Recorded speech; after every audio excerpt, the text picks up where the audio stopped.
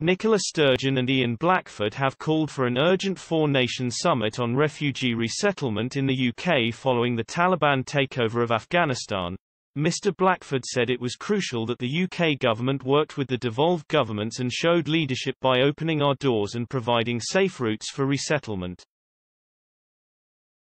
The SNP Westminster leader also called for the UK government to reverse its cuts to international aid and play a leading role in funding and supporting humanitarian efforts to save lives and protect the human rights of women and girls.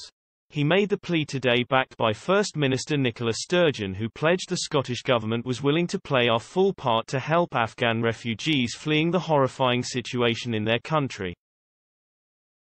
The Skye and Low Harbour MP added, "The appalling situation in Afghanistan is one of the biggest foreign policy failures in modern times, and the UK government bears its share of responsibility. Scotland stands ready to play its full part in resettling refugees and tackling the humanitarian crisis.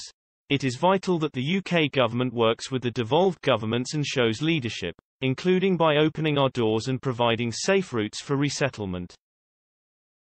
Mr. Blackford highlighted work by Canadian authorities who said they had welcomed a flight full of refugees from Afghanistan. Canada's immigration body said it will assist in resettling 20,000 Afghans threatened by the Islamist group.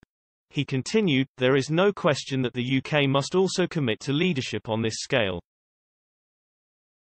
The Tory government's cuts to international aid must be reversed, and the UK must play a leading role in funding and supporting humanitarian efforts to save lives, promote peace and protect human rights, especially those of women and girls, with a specific fund dedicated to the Afghanistan humanitarian crisis.